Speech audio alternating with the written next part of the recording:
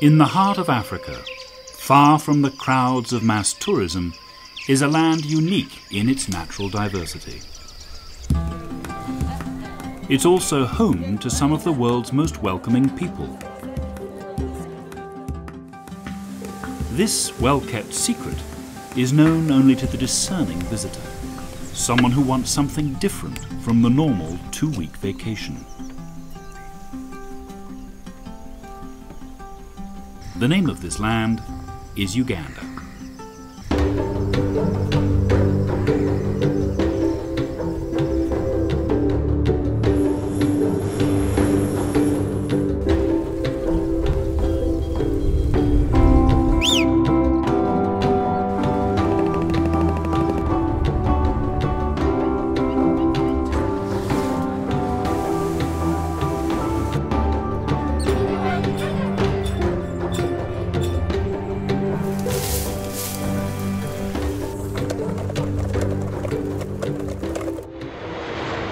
Visitors arrive in Uganda at Entebbe, an airport served by flights from all over the world.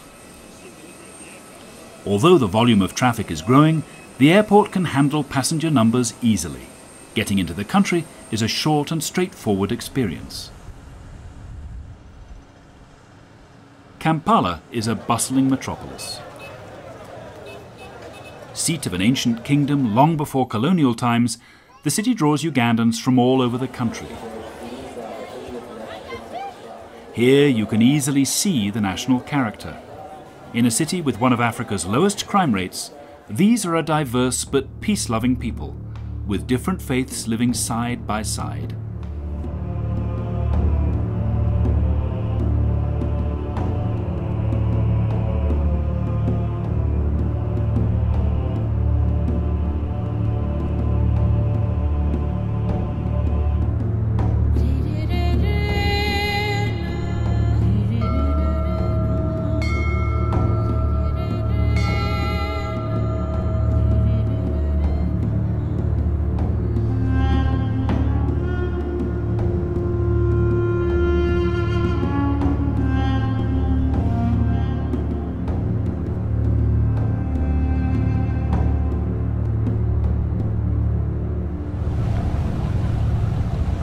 To the east of Kampala, near the town of Jinja, is the site of a bitterly contested prize for early European explorers.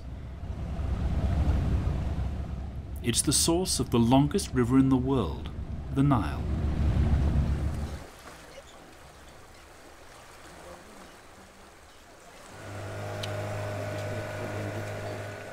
A short boat ride can take visitors to the exact spot. This is the source of the Nile. On my right is Lake Victoria, and on my left is River Nile. This is where it begins its 3-month journey all the way to the Mediterranean Sea. But what starts as a haven of tranquility becomes a raging torrent just a few kilometers downstream. Here is a paradise for whitewater rafters. Okay, get up, get up! Up, and paddles up in the air! Paddles up, woo! The Nile is a lot better than other places because there's not as many rocks, but there's way more waves. I've done it in California and Colorado, but this is totally different. Way bigger rapids and not so many rocks, so super fun. As the Nile winds its way across the Ugandan plains, it passes through the largest protected area in the country. Murchison Falls National Park covers nearly 4,000 square kilometers.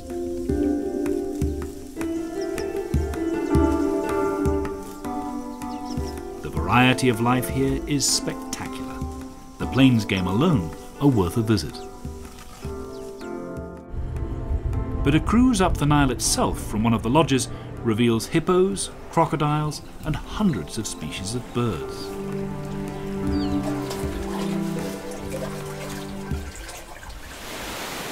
At the end of the journey are the falls themselves. It's here that the world's longest river is squeezed into a chasm just 5 meters wide before crashing into the broad floodplain below. Whether the falls are viewed from the bottom or the top, the sight is spectacular.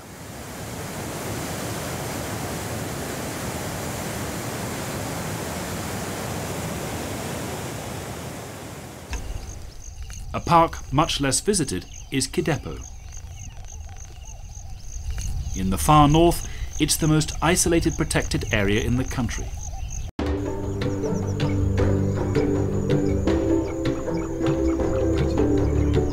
But its very remoteness is part of the appeal.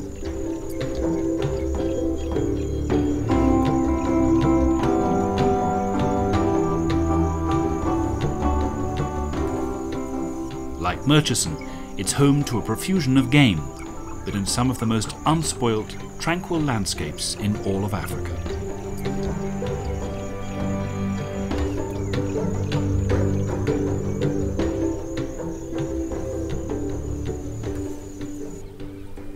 At the foot of the Ruwenzori Mountains is Queen Elizabeth National Park.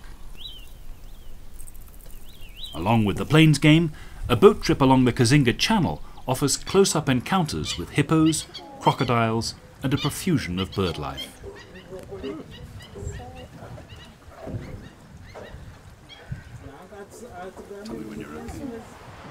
But what really sets Uganda apart from its neighbours is the abundance of our closest relatives, the primates.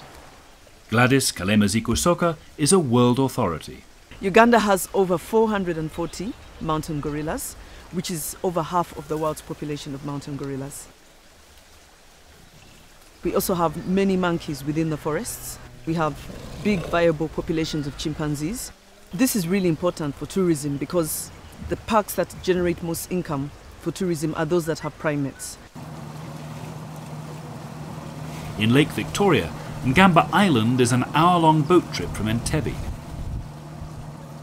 Here, a sanctuary is home to chimpanzee orphans that have been rescued from all over the country. The island has 95 acres of forest where the chimps can live as natural a life as possible. That's yours, my man. Chidago. Eddie. 200 kilometers to the west is Kibale, a huge forest that hosts the greatest concentration of primates anywhere in East Africa. Here, chimps can be seen as nature intended. And after picking, they just eat. Ticks is part of the chimpanzee diet. That's why you are seeing them.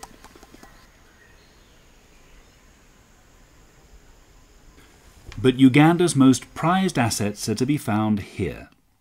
Bwindi Impenetrable Forest is the home of the mountain gorilla. Here, organised treks bring the visitor face to face with one of the most endangered species on the planet. From here we shall get the chance to see the silverbacks, the adult females or mothers of the babies, the juveniles and the infants.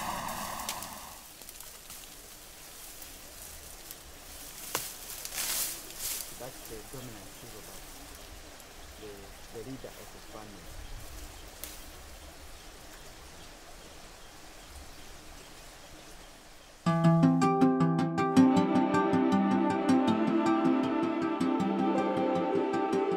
Uganda, home to some of the most pristine landscapes in Africa.